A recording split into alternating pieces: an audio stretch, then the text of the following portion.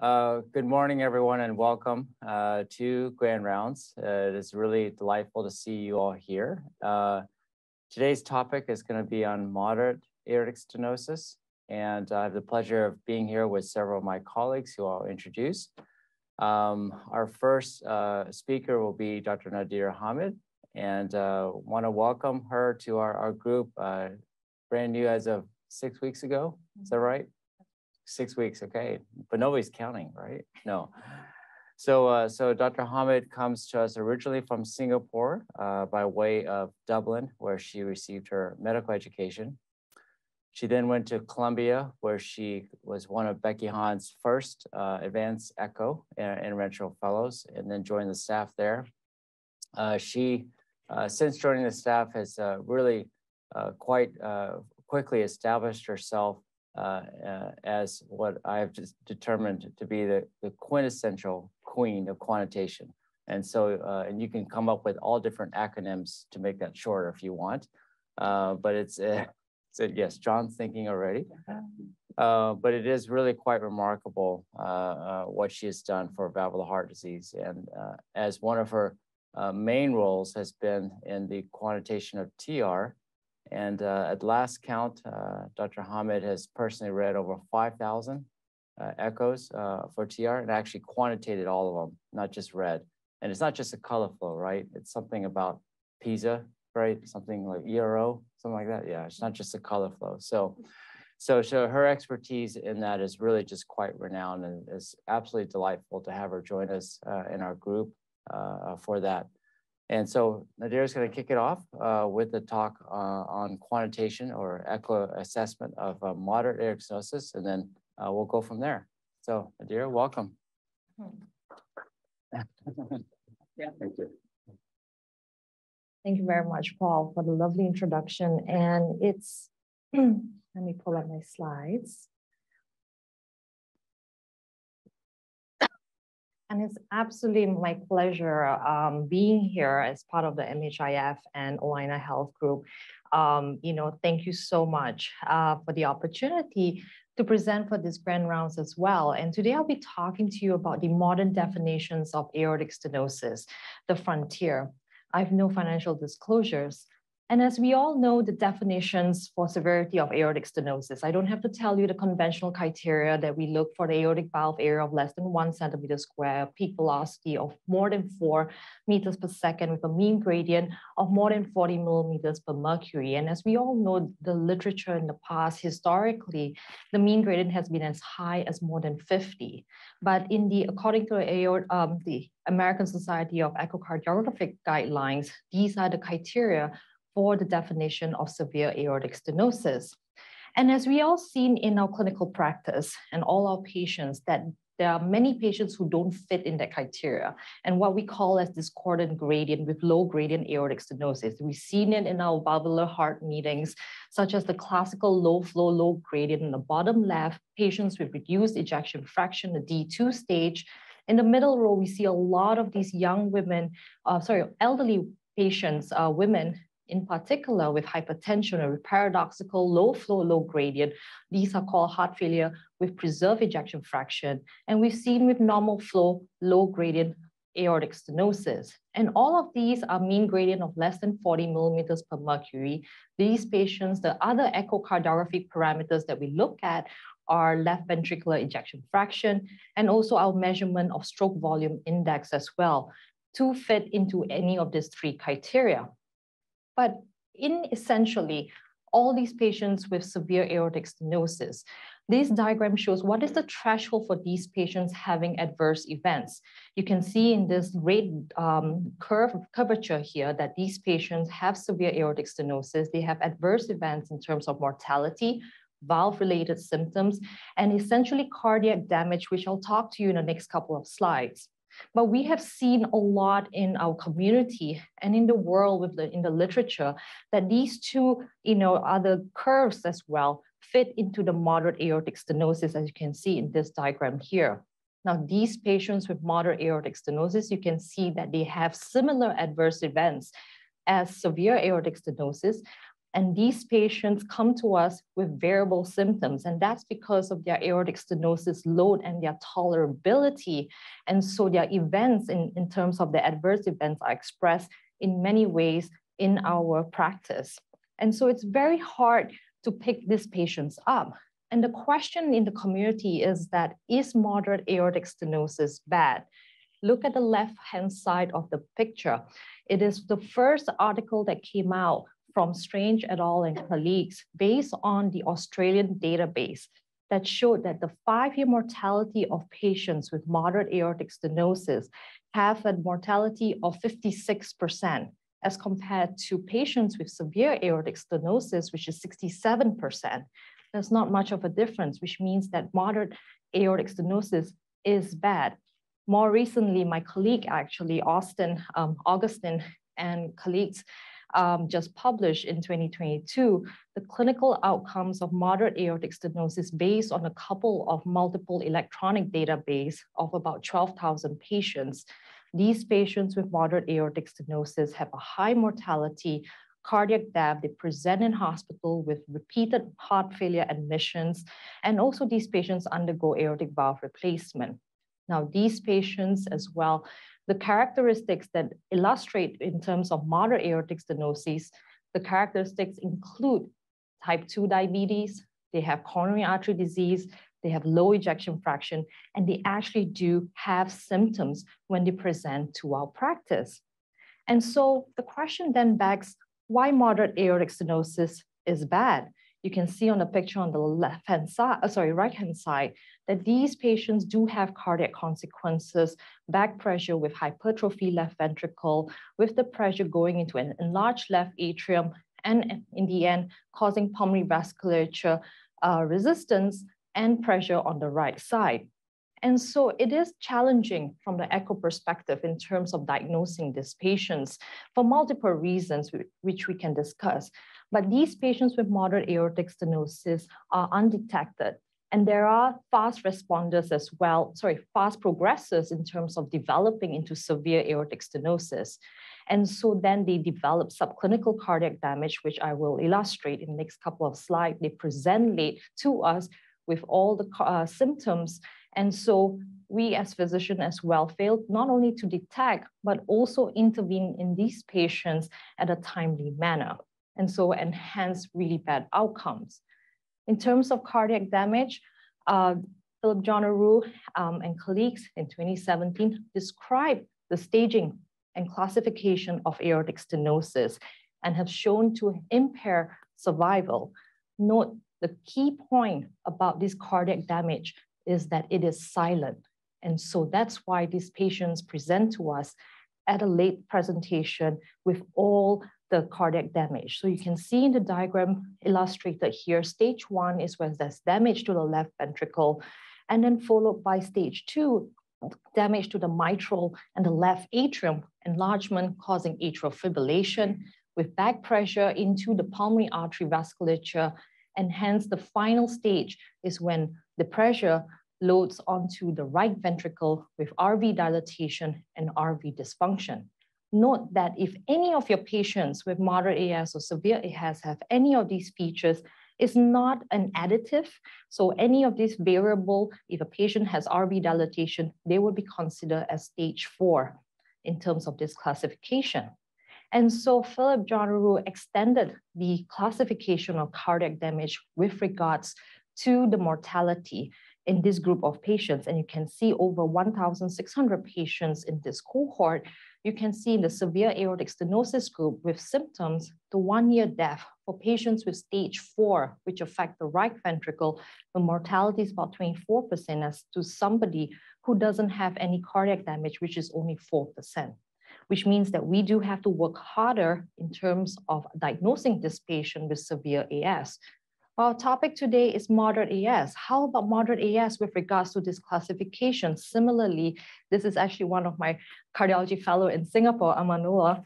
We work together with Jerome Bax in Leiden, looking at the data from Singapore and Leiden, these patients of 1,200 patients.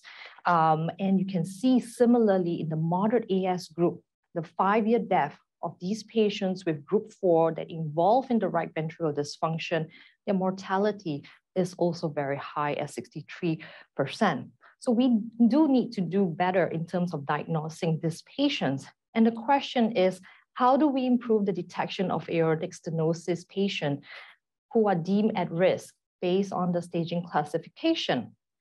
And I do have to go back to the valvular heart guidelines in terms of follow-up of these moderate aortic stenosis. Look at the middle row.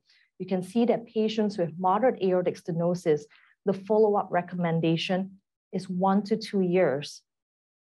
Think about it. And I think we do probably need to follow up these patients perhaps a little bit earlier so that we can detect these patients if there's any presence of cardiac damage.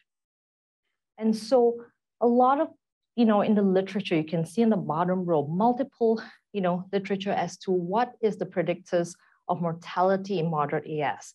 This is just a brief summary, the key points from an echo perspective: patients with low ejection fraction of less than 60%, presence of atrial fibrillation, diastolic dysfunction, and if someone has a fast progression of aortic stenosis, of course, in terms of more than 0.3 meter per second per year, if anybody who has a low stroke volume index have a high risk of mortality in moderate aortic stenosis, and other features such as elevated BNP, calcium score as detected by cardiac CT. And so I'm an echocardiographer. We do have to look beyond left ventricular ejection fraction. And I think this paper by Ito in JACE in 2020 illustrates that very well.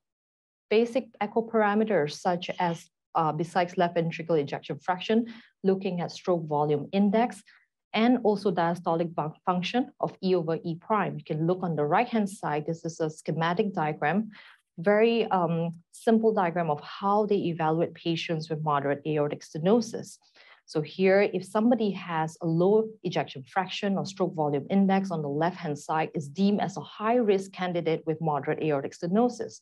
Question then is whether when do we intervene, which my other colleagues, João and Paul, will talk more about the trials. On the right-hand side, if the patient has normal left ventricular ejection fraction and stroke volume index, we look at diastolic dysfunction by measure of E over E prime. And if it's not elevated, then the patient is of lower risk. And of course, if it's elevated, the patient is deemed as intermediate risk. And these, Ito and colleagues look at this cohort of patients. And you can see on the left-hand side that patients with a normal left ventricular ejection fraction and stroke volume index have similar expected mortality as someone who has, mild aortic stenosis or normal aortic or no valvular heart lesion. But if somebody who has depressed left ventricular ejection fraction, stroke volume index, or abnormal diastolic dysfunction, you appreciate that these patients' mortality is very high, even in this group of moderate aortic stenosis. And I don't have to talk to you about global longitudinal strain. What it is a hot topic. It's been present in many valvular heart lesion and also in the cardio-oncology space. But you can see in aortic stenosis on the left-hand side, the effects of it in terms of causing left ventricular hypertrophy, fibrosis, contractility, and the effects on afterload. And all these features of aortic stenosis, despite being severe or moderate, it can cause a decrease in longitudinal strain and the longitudinal deformation aortic stenosis. So GLS is done by spectral echocardiography. There are multiple vendors right now with improved algorithm that is a simple click on the echocardiography platform in your hospital to calculate the global longitudinal strain in your report. And it has shown in many studies in terms of the low deformation of aortic stenosis, even with preserved ejection fraction, its prognostic value. And more recent studies have shown its prognostic value in patients with reduced ejection fraction and moderate aortic stenosis. And perhaps this is a key marker for aortic stenosis with regards to the timely intervention. And so how about moderate aortic stenosis and global longitudinal strain? So do et al. In 2020 looked at patients with moderate AS and the effects of global longitudinal strain. they have looked at the cutoff of minus 15.2%, and anything higher than that. So essentially, the more negative the global longitudinal strain is good, but more positive is really bad. And so patients with a more positive of more than 15.2% have a higher mortality, and these include these patients who have underwent aortic valve replacement. And I cannot end this presentation without talking about machine learning and artificial intelligence in echocardiography. There's multiple vendors in the current platform with regards to screening to help improve our detection of aortic stenosis. And this is one courtesy of Empiric, which I worked with closely in the last couple of years when my time in Colombia, and showed not only in screening and the pickup of aortic stenosis, but ability to surveillance these patients over a period of time, follow up with improved detection and referrals to our physicians as well, so they can get an early timely intervention and monitoring of these patients. The two graphs is an example of our cohort in Boulder Hospital, where these patients were referred early in terms of their outcomes to improve their outcomes once they're referred in a timely manner and follow up as well.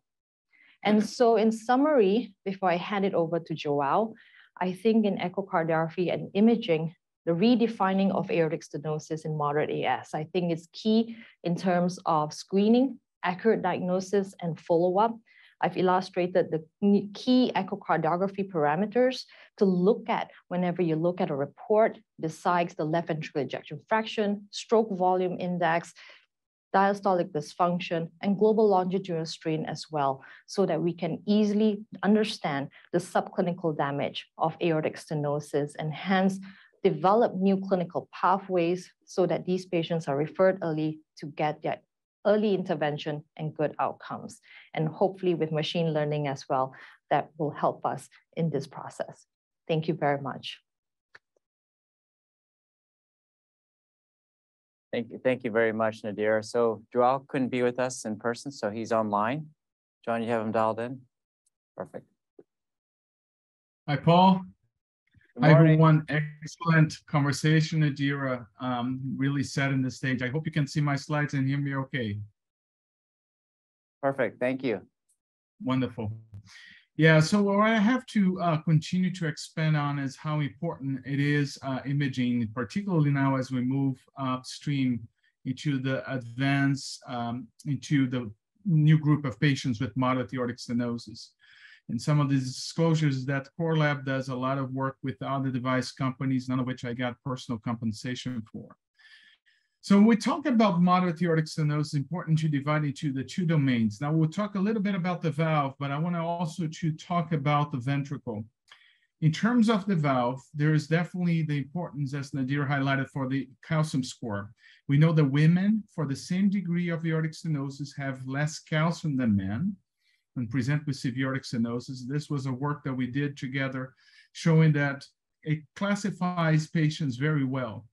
But we still don't know what is the ideal calcium threshold when we look for severe aortic stenosis, 1,300 for women, 2,000 for men. But when we talk about moderate aortic stenosis, maybe this is going to be obviously less, maybe 1,000 or so.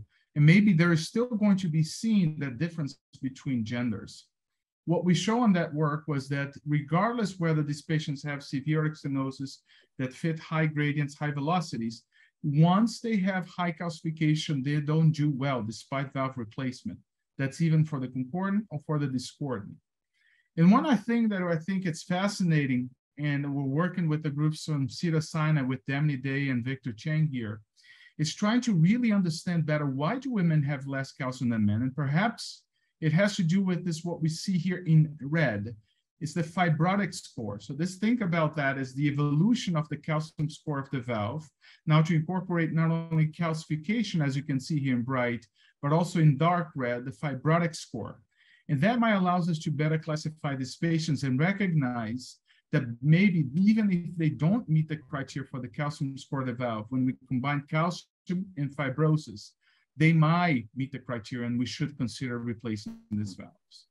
Now, enough of the valves. If we understand quite well, the myocardium is a bit more complex, and that's where we're going to come into the myocardial structure and function.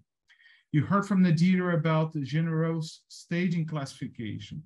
Philippe Generot and David Cohen now more recently published this article, which is quite eye-opening and very humbling to see that despite fixing the valve, when you look at two changes of staging, how much better did they get after you replace the valve? They did not improve so much. So the change was none, was lateral move in about 60% of these patients, or worsening in another 0.25% of these patients. So are we intervening too late? Are we giving them some quality of life, some quantity to it, but are we really making a difference in terms of the changes that we can capture by echocardiography? So for this, I would like to obviously wear my other hat with cardiac MR. We know that aortic stenosis causes pressure overload over time. And with that, you can see the signature of fibrosis. Typically with hypertrophy comes non-ischemic fibrosis. As we continue to watch and wait for the valve to become severe, the ventricle starts to have other hits. You can see this by illustration. Hypertrophy in blue increases. Diffuse fibrosis, which is going to be the collagen to hold the myocytes, is going to increase. And in replacement fibrosis, once you do AVR, you can't remove where it's white. You can potentially reverse, obviously, provided that there's no PPM, provided there is no arterial hypertension, some of this remodeling, but you cannot erase what it's already there. You can see a very large cohort from UK, almost 700 patients, that fibrosis by MRI comes in two shapes, either infarct, you can see here, infarct pattern, subendocardial, or even more commonly, the non-infarct pattern associated with hypertrophy.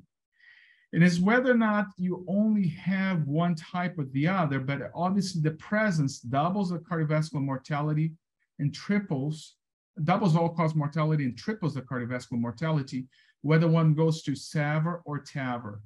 And it's not only how much you have that would impact, but we really wanted to drill it down when we wrote this editorial, me and Paul, was, can we move upstream and consider how we can change this? And this is a trial that is going to be finishing this next year, along with Early TAVR. This is in asymptomatic patients with aortic stenosis by Mark Dweck, showing in the presence of severe aortic stenosis, they would undergo cardiac MRI. If there is fibrosis, they get randomized to just watch or randomized to intervene.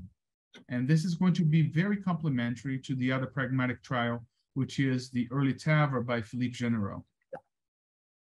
Now, why is this happening? And we look back into, biopsies of patients or even autopsies, back in 1990, patients with severe AS, hypertension, diabetes, and the pathologist described as extensive scarring, a reminiscent of even cirrhosis at low power. And what happens with severe AS is not only the pressure overload increases the myocyte, but also the glue that unites them, which is predominantly type 4 collagen. And this obviously causes not only much better efficiency to overcome the pressure overload, Laplace's law, but also comes at a cost of worsened diastolic dysfunction and obviously eventually systolic dysfunction. You can do this non-invasively with the use of myocardial extracellular volume fraction, using by MRI, and had a very good correlation with biopsies.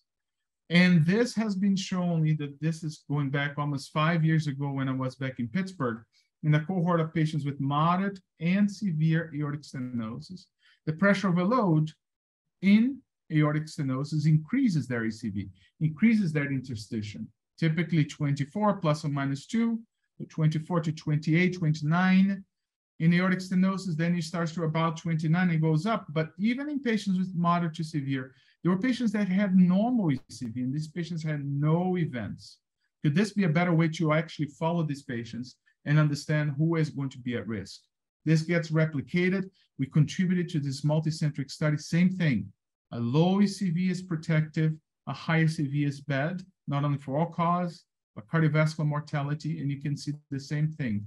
Low ECV has very good protective effect. And when you do machine learning and you combine this with almost 1,000 patients with a validation and derivation cohort, you can see that ECV, extracellular volume fraction, in addition to right side ejection fraction and ventricular remodeling, are all prognostically important. So we need to listen to the ventricle even before the patient might have symptoms. if we wanted to change the natural history of this disease.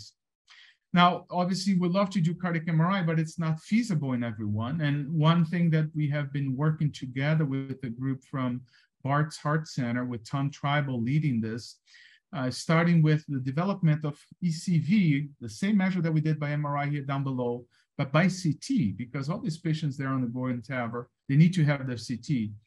Initially at 10 minutes, but now down to 3 minutes. And we have been able to do this on a clinical basis every day when we do our TAVR scans. You can see here a patient with normal ECV at 28%, focal ECV, and a patient that has an elevated ECV with a 3-minute delay scan at 33%. This is a work in progress by Hideki Koike, doing not only the focal ECV, but potentially also the global ECV, by which we could capture many more segments. And this is something that we're going to be learning on how this could potentially inform the decision tree. You heard from Nadira, also the potential to use strain as a metric of ventricular deformation. Strain by echo has become very commonplace now, but we still need to be cognizant that it's dependent on the image quality. You can ask the machine to do it, it's going to do it, whether the results are reliable or not. We have to just be obviously truthful to not report something that is not accurate. And sometimes a third of these patients will not be able to do strain. By CT, we can do it, starting with single source scanners. 3/4 of these patients having abnormal strain is as bad as having impaired ejection fraction.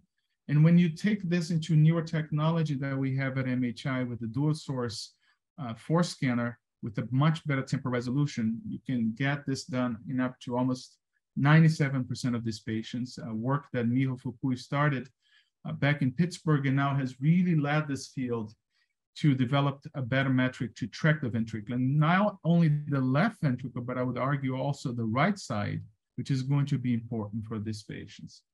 Looking at what happens after you fix the valve. Here's a sapient valve in a patient with severe AS.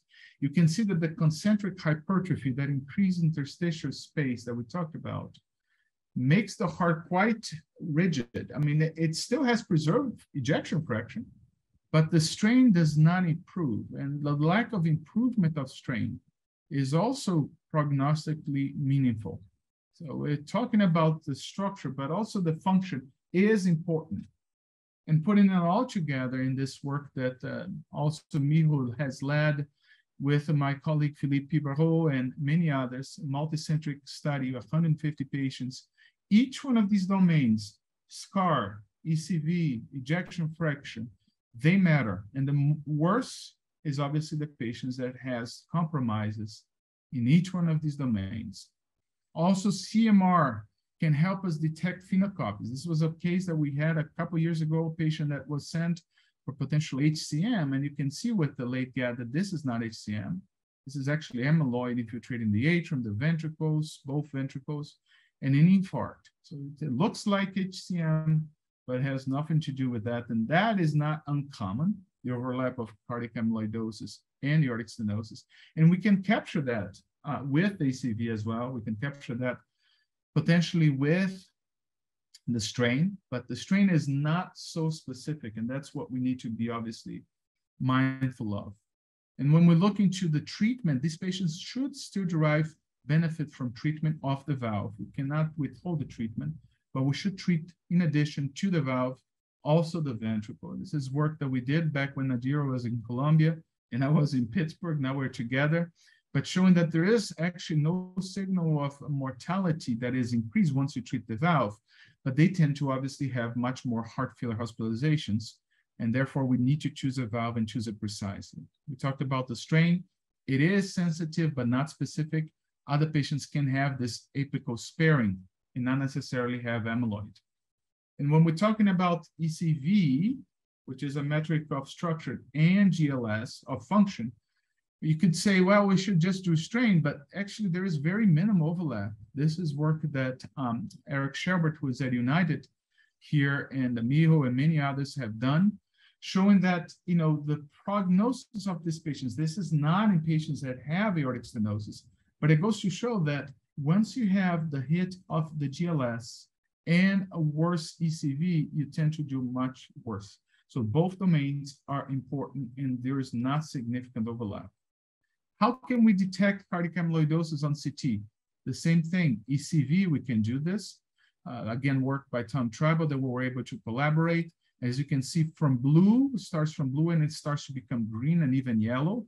A higher ECV by CT corresponds to a higher uptake on the nuclear scan. And this is a case that we had not too long ago showing a patient that presented to the cardiac MRI with severe paravalvular leak. You can see here on the top left, quantifying that, and you can see the ECV is high, 37%. This is amyloid that was confirmed by PYP. And so triple pathology, severe AS, got treated with TAVR, cardiac amyloidosis probably present even at that time, and also captured by ECV elevation by CT. So this is a robust technique that we can do. And just to finalize the right ventricle, we talked a lot about the left side. The right side also carries the load. And when we look into how does the right side gets assessed by echo, we will still be missing. 1 in 4 patients, the echo said there was nothing wrong with the right side. The CT captured that. All this information is there. And obviously right now, it takes time to do this analysis.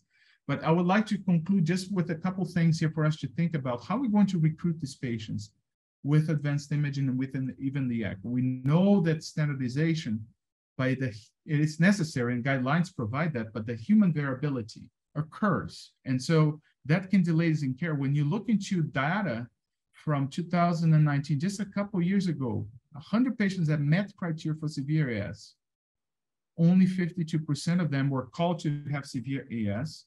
And ultimately, only a third of them got referred. A third of the ones that got initially got treated. So even in 2022 or 2019, and this data has been replicated by the group in Boston, we're still missing a lot of patients along this journey. You need to have a good act. We need to have somebody that interprets well. You need to make some action into this, and perhaps by nudging, say, hey, please refer these patients. Sending echo alerts might be a way that we could capture these patients. We need to obviously bring the awareness. This is a treatable disease that we cannot wait. Maybe calibration, how we can do better. Maybe assess where are we doing discrepancies. Are we reporting just the valve error, but without gradients? Are we reporting gradients, the DVI?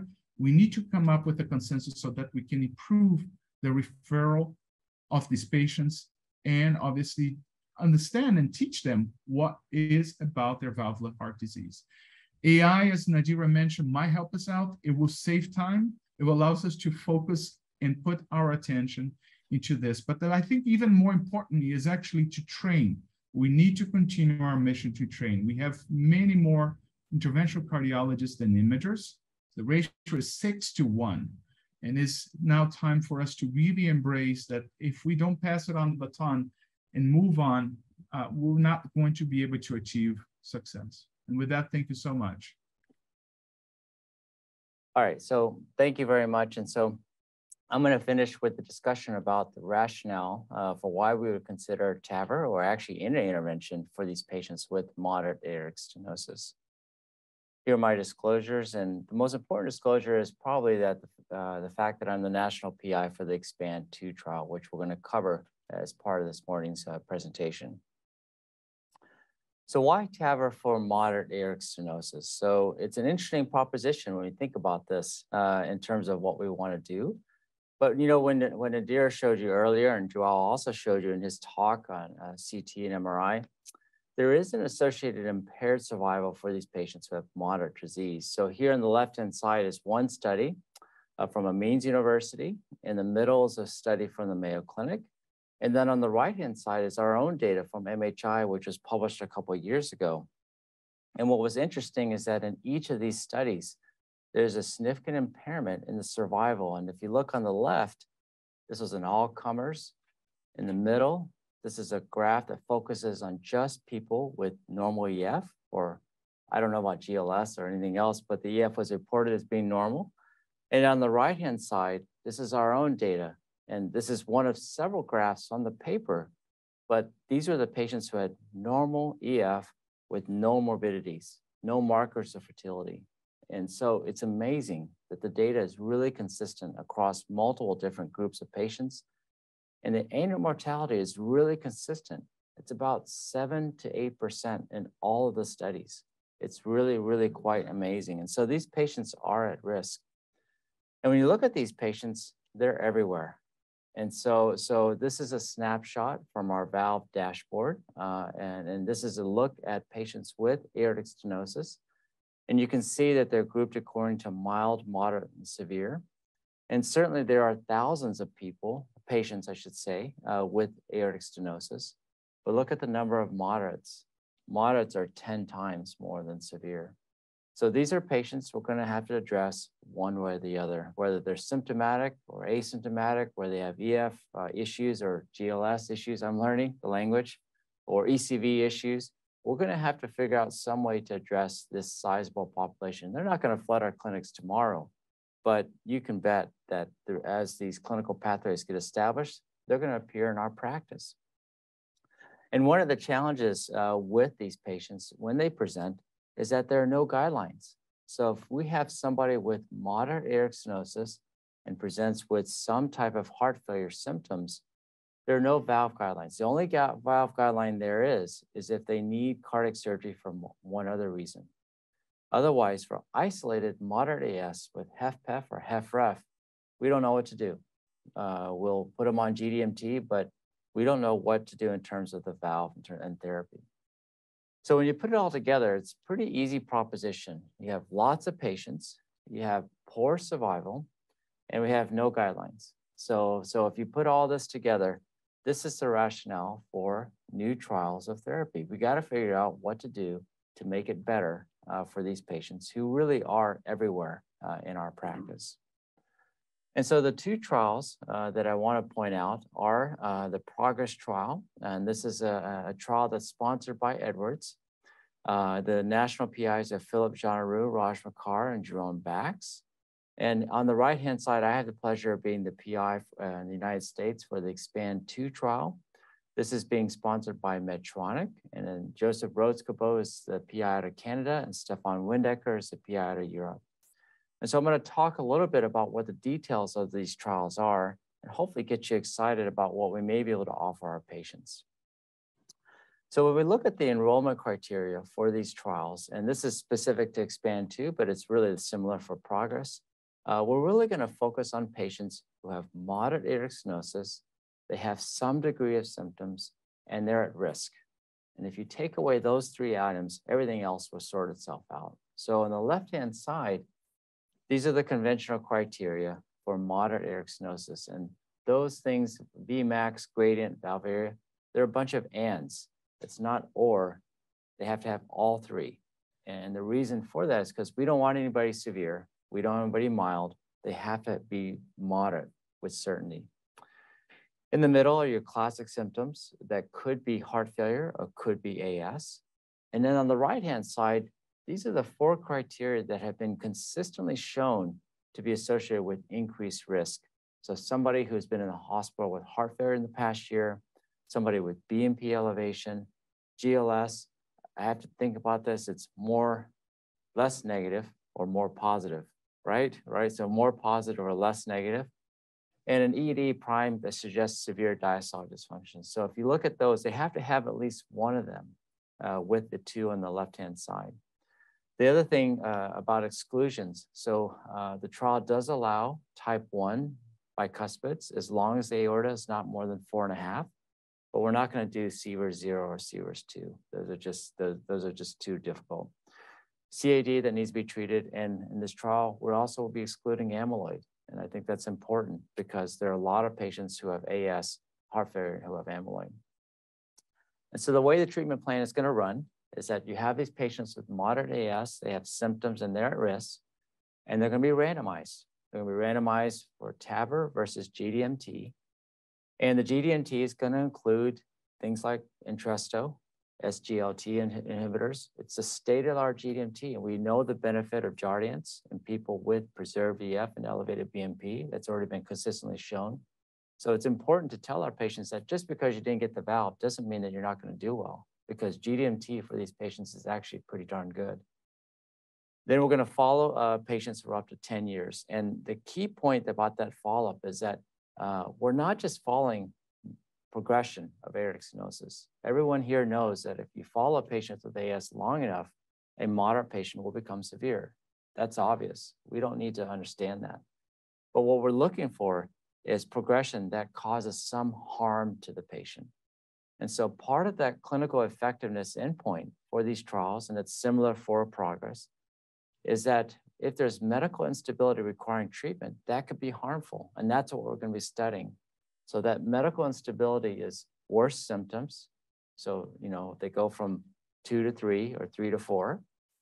There's some element of laboratory decompensation. It could be pulmonary edema, chest x-ray, some echo worsening, a right heart cath showing elevated wedge, or the BNP goes up. And then all of those things lead to some type of intervention, whether it's SAVR, TAVR, it could be CardioMEMS implantation or CRT, something that just says we have to address worsening heart failure. And so I think this is the most intriguing part of these trials, is that we're going to learn a lot about these therapies and how they impact on our patients, because we're going to study the usual endpoints. We're going to make sure things are safe. We're going to look at quality of life, look at survival. We're going to look at heart failure endpoints, unplanned CV hospitalizations, all those things that we'll look at in every single clinical trial. But we also have incredible new novel pre-specified endpoints. So all those things that Nadira and João talked about, LV mass is a pre-specified endpoint. Isn't that pretty neat when you think about that for a clinical trial? I mean, you can describe these things post hoc in any study, but to actually have it noted up front, it's really unique. Stroke volume index, pre-specified. Diastolic dysfunction, BNP elevation, EF change, even new onset AFib is a pre-specified endpoint. So when we say pre-specified endpoints, these are things that we think might be preventable with this trial. And so it's going to be really important that we look at these and what we will learn. So there's the Expand 2, and there's also Progress. And so Progress will be the Edwards trial, and that already launched last November. And Bilal is here, and he's going to be the local PI for the United campus where Progress will be done. We'll have Expand 2 here. So we have all bases covered. There aren't a whole lot of differences between these two trials. They're both 2-year primary endpoints.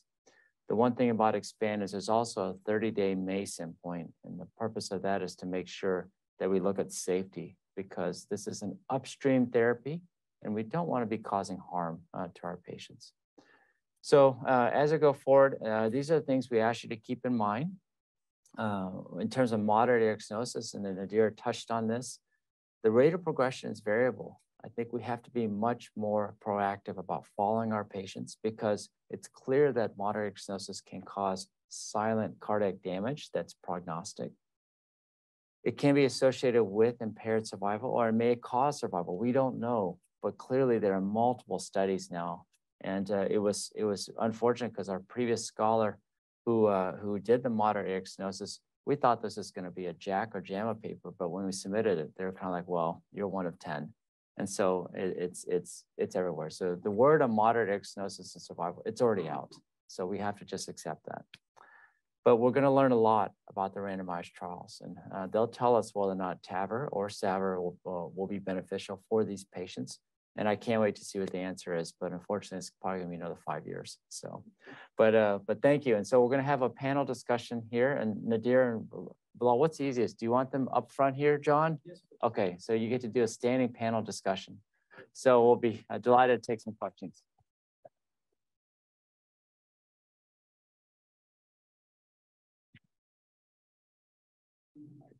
Fantastic.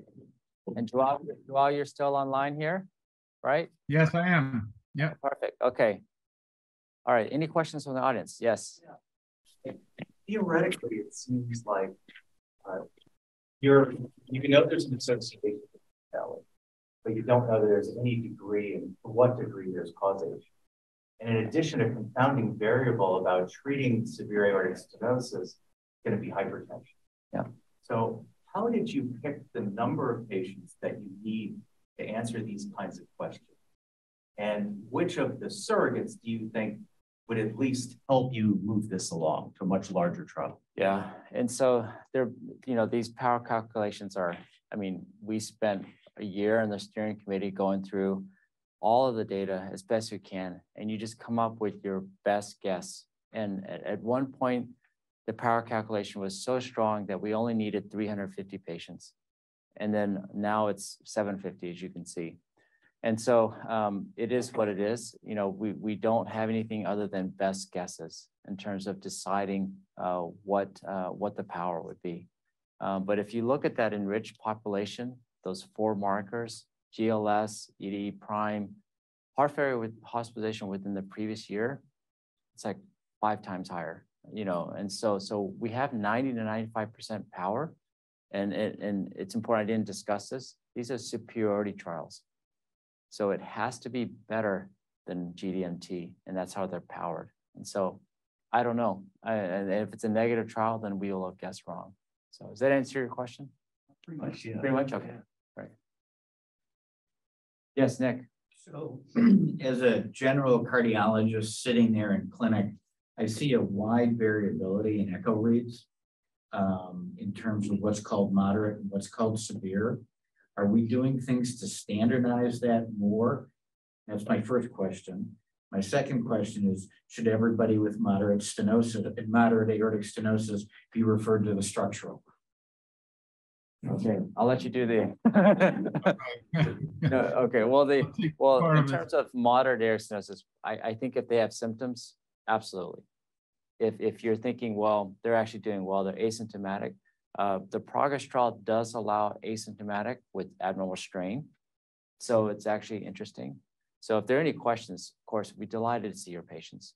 But it's mostly symptomatic or symptomatic some degree of impairment. And so you want to talk a little bit about GLS or echo reporting? Yeah, no, thank you very much. That's a great question. I mean, in all the practices that I've been around the world, it's always really hard. There's always discrepancy in the echo reports, not only back home in Singapore and Dublin and New York too. And I think, looking at all the parameters, not just the ABA, I think really looking at individuals. So what I do is looking at the aortic valve ABA index as well. And, there are some patients with a larger VSA with an aortic valve area of 1 or 1.2, but, when you index it based on the body surface area of a guy of 2.2, you're going to get less than 0.6. So really in those gray zone, looking at DI as well, because you have so much variability in echo, especially the measurements, which João can attest to it with LVOT diameter. You can overestimate it or underestimation, which is most of the time when there are papers in the literature with measurement of LVOT diameter from CT and doing kind of a hybrid measurement from CT measurement of LVOT with the echo parameters of Doppler. And in that group, they measured the cutoff for aortic valve area of severe is actually a little bit higher, the cutoff of that threshold of severe aortic stenosis. And so we in the community in echocardiography is also still, there's a lot of discrepancies, but I think really looking at all parameters from DI, because it's independent of LVOT diameter, we look at the pressure gradient, and you saw in my slideshow as well the discordant gradients that we can always get, the paradoxical low flow, low gradient. And so what I think we should do is, besides just the ABA, look at all parameters.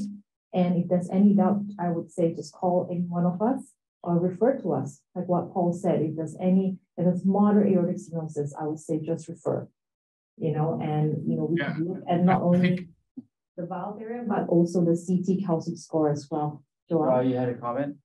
Yeah, I think what Nick mentioned is quite critical for us to do a better job and compare with prior studies. Look at the images. I wish there was a software that could set boundaries and say, okay, your valve area increase or decrease substantially within a year. There is something wrong with your measurement. It could be even just the kilogram to pounds that has been replaced, but we don't have such way. Steve Bradley has done some work showing actually that aortic valve area, because it requires 3 other measurements, is probably the least reproducible. the velocity, the double velocity index might be much better to track. And so, yes, we need to be critical. We need to look back and compare and really make sure that we are providing guidance to where these patients need to be referred to and triaged. Bilal, do you want to comment on how you want to handle United referrals for moderate AS? I think that this is going to require a significant change in our practice pattern. It sort of forces us to think about aortic stenosis a different way. I think, Nick, you bring up an amazing question here, because more than severe aortic stenosis patients, we are seeing patients who don't feel just quite right. They have these vague symptoms of quality of life impairments, and their numbers have gradually trended over the years, but never quite meet the criteria. And we haven't developed this mindset of looking at the more advanced imaging with cardiac MRIs and CTs and all the parameters that Nadira spoke about. So I think that we're going to have to redefine how we, as cardiologists, need to look at that patient population.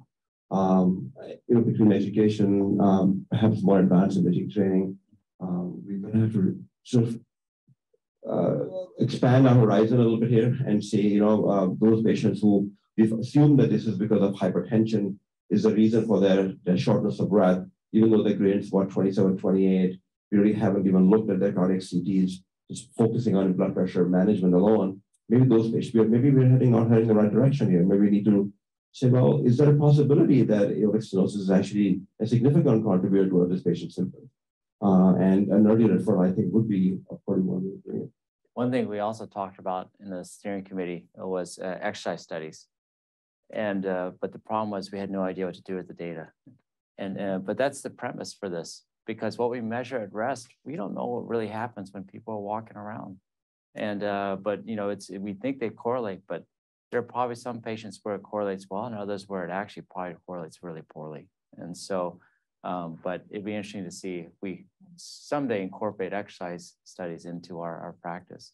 Right now, I feel like we should think about ECV kind of like the EBCT days, where you walk in and get your calcium score. You should just walk in and get your ECV score. So, yes. Miho? So why not cerebral moderate AS? Because we don't know yet the long-term durability of transcatheter heart valve, and also Cavalcante is feasible, but so you don't know yet the long-term outcome from that. So why not SAVR? Or SAVR or SAVR? SAVR is certainly definitely possible. It's the concern about enrollment, and just in the current age, having patients enroll into SAVR studies, randomized versus medical, that randomization was a concern. And it's much easier to get patients to be randomized for a catheter procedure versus a medical one in that way. So, but there is an age cutoff. So it's 65 and older. And so, and most of these patients are going to be in their, based on the studies we have, they're going to be in their late 70s and early 80s. They're not, surprisingly, they're not going to be young. So the durability issue should not be a concern. Use aortic valve calcium as a clinical help here with moderate AS. I want to know if João has any concept of, if I do an aortic valve calcium score, what numbers are going to tell me, oh, maybe this is useful beyond something less than severe? How would you create these new cutoffs? Yeah, no, I think that's a great question, John. And when I show briefly that table initially, it was around 1,000 or so. We did not have enough patients, women and males or females, to be able to tell what should they look like. So it's going to be a discovery. The calcium score is going to be acquired prospectively, just like ECV, but it's not going to be an entry criteria. After that is then when we're going to have really new thresholds to inform the field and maybe say, okay, it's not only so much calcium, but calcium plus fibrosis, that we'll be able to ascertain that they are indeed moderate. So are you going to be reporting the fibrocalcific score now? I mean, tell us what your practice. Yeah, this is a work in progress, and a group from Cedar Sinai, Victor Chang, who was there before and had some great contacts, also Mark Dweck from Edinburgh. We are working together to have the software available to us. This is going to you can do the fibrotic, you can only do the fibrotic if you have contrast, but obviously all patients undergo TAVR CT, they would have that. So you would have the calcium, then you have with the contrast, and we'll be able to tease that out. Yeah, as I said, this is going to be at the back of the envelope calculation so that we can inform. There were some issues with the segmentation, but it seems that the software has improved. But it will be fun to see, because the other interesting thing too that I didn't mention is the amyloidosis also infiltrates into the valves. These patients sometimes have actually a very low calcium score, and a lot of that is because of the amyloid in the valve as well. Well, it's almost 8 o'clock. And so first want to just thank everyone for being here. Also want to thank our exhibitors, Amgen and Bristol Myers, for helping sponsor Grand Rounds. And I hope you enjoyed it, and just give us a call if you have any questions. And thank you very much. Thank you.